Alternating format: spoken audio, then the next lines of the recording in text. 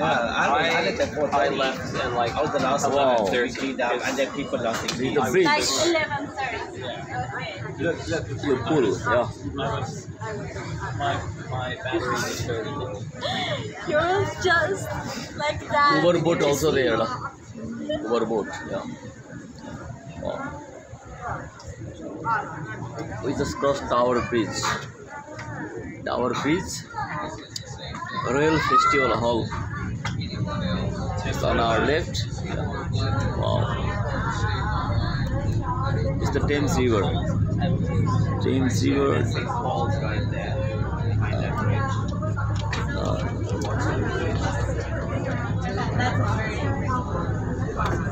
Which one?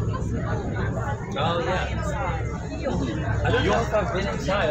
It's nice. Go around. We are boating on the Thames River. Yeah, it's nice. So you can go inside. You don't need to go and pay. Yeah, but you don't. You're paying parties to see the upstairs and everything. Yeah. Oh.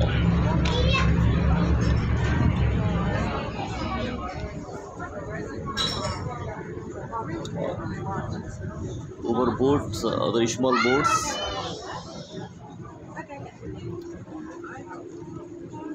Tower clock inside, I think.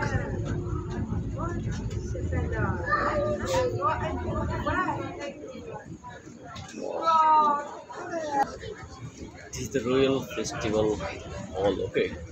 It's picking them up from the festival pier. This is the London You beach. see them bathing and stuff. Wow, yeah, in the summer. Tiny piece of beach. Sorry? Then let's just come to South Africa. Oh, you have the there's actually a timeline. Yeah, there's a timeline. The Romans, When the Romans began. and it used to be called passing by. Londonium. Flying by. Yeah, I beat us slowly. 35. How old do you possible? It is 35. Very funny. Now, it was a fine achievement for the ladies. When this bridge was completed, it was the longest bridge to span the Thames. It was also built on time and under budget. Waterloo Bridge or Ladies Bridge. On time and under budget. That's to their credit. As we pass beneath the So bridge, true. all this area to our right, this is a place called the South Bank, and it's pretty much arts and entertainment. You'll see the large concrete construction with the big illuminated billboard. That's our National Theatre. It's one of the finest theatres you'll find anywhere in the UK.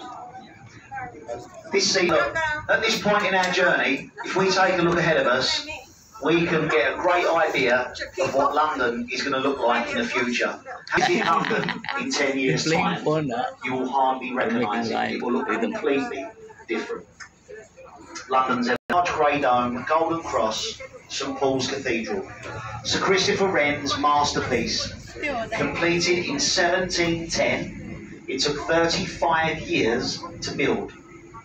From ground level to the top of that golden cross, it stands 365 feet tall. That is 1 foot for every day of the year. That dome is the second largest unsupported cathedral dome anywhere in the world. The largest is on St Peter's in the Vatican City of Rome. Now, lots of famous people are buried in the crypt of St Paul's, including the Iron Duke, the Duke of Wellington. Alexander Fleming, he discovered penicillin. Lord Nelson, he's buried in there. And of course the architect himself, Sir Christopher Wren. You get another view of that, of course, as we pass beneath these bridges. These bridges are the Blackfriars group of bridges. The area immediately to our left is actually Blackfriars. There was once a Dominican monastery. It stood inland to our left. And all the monks in the monastery, they wore black habits. They became known as the Blackfriars. I'm sure you've heard of Blackfriars train station. But as we go beneath these bridges, for a moment, we're going to take our attention over to our right. And here to our right is an area called Bankside. And this is an up-and-coming area with tourism here in London over the last 10 years. That large any money at all to have a look around, which probably says quite a lot about the exhibits they're showing inside. If you really want to see unmade beds, see for yourselves, thousands of people visit here every single day. It's completely rejuvenated the entire area. But of course, it wasn't always like this. Bankside was once the red light district of London. Here to our right, it was notorious for bear baiting pits, cockfighting pits, changing room before performing in the Globe Theatre, which stood very close by. Just behind that, good standard food, lovely beer. It's a nice place to spend 2 or 3 hours. Yeah. I used to go to the Anchor a lot. Yeah, this is one of the oldest places of worship in this part of England. Parts of this very building date back to the 12th century.